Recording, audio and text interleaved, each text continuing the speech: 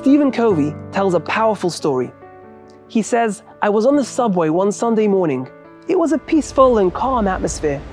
One guy was reading the paper, a lady was reading a book, when suddenly a family entered our carriage. Immediately, we knew they were trouble. One kid started screaming, another one started chucking things around, and then together they started pulling away people's books and papers.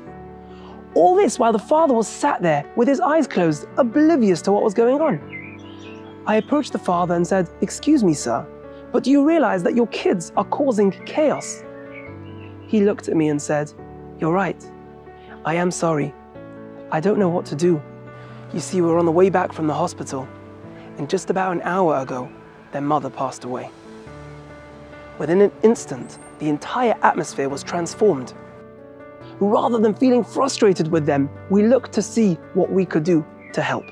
The Rabbi of Slonim teaches that this world is created from 4 opposing elements: fire, water, earth, and wind. You see, water puts out fire, and wind blows away earth. Ultimately, for this world to exist, the Rabbi says these 4 forces need to find a way to work together. The rabbis tell us that the Holy Temple was destroyed because we couldn't get along.